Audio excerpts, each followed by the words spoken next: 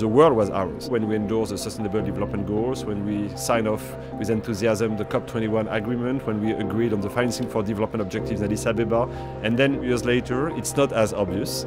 Momentum is kind of fading a little bit, and we start to understand what are the gaps.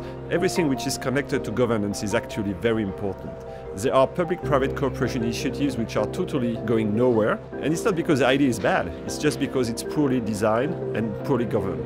If we don't structure it, if we don't prepare the people, if we don't have the right type of money, the right type of governance, the right type of management, it's a recipe for disaster. To put public and private and civil society together is not obvious at all. They suspect each other of being bad, and so you really have to explain what does it mean to work together. So we want to emphasize more on governance and management of this, but also training executives, training people from NGOs, organizations. We have to think not about reinventing international governance, but revamping or re-engineering each organization the way they work together. But we should again be very realistic. It's not going to happen naturally.